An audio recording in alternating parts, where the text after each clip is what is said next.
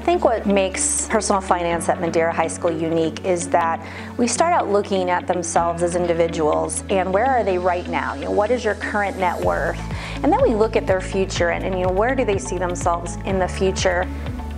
The career project that I designed allows students to really investigate what it means to be an engineer, an accountant, a lawyer, surveyor. And they take time, it's an in-depth research project, so they're actually looking into the daily life of someone, what are their daily tasks and responsibilities, what kind of continuing education.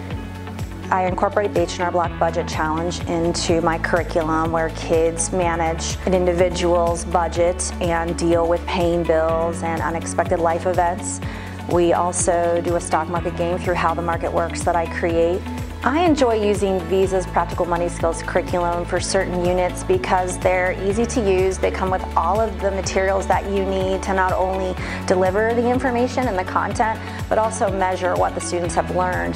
I hope that Visa continues to support financial literacy education because it's important that all kids, no matter where they live in the United States, have access to financial literacy resources, because by educating these students, they can avoid costly mistakes in the future.